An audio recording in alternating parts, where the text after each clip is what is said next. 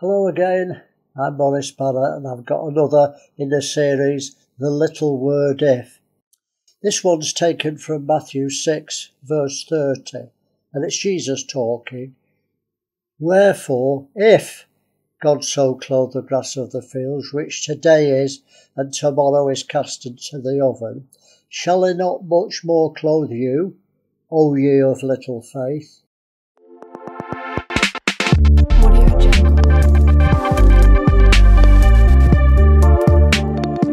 It's a challenging one, this, because it exposes the faith of most believers. It's the conclusion to the part on covetousness in the Sermon on the Mount, where Jesus says you can't serve God and mammon, you can't serve God and be covetous. And he says this at the end of the passage, take no thought for your life, or food, or clothes, or tomorrow. Well, we've got to think of things.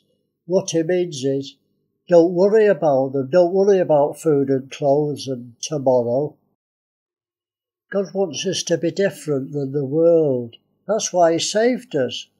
He died so he could save us from this present evil world, as Paul said. Let me read it. Galatians 1 verse 4.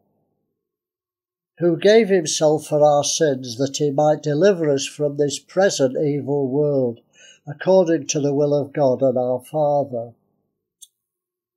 So, if God clothes the grass and provides for the birds, can he not look after you?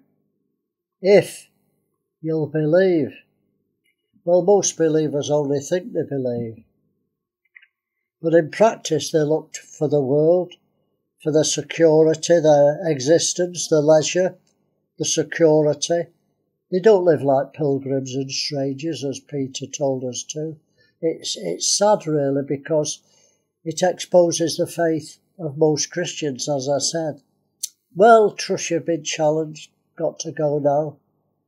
Have a carefree week. Don't worry about a thing. See you for the next if. God bless you.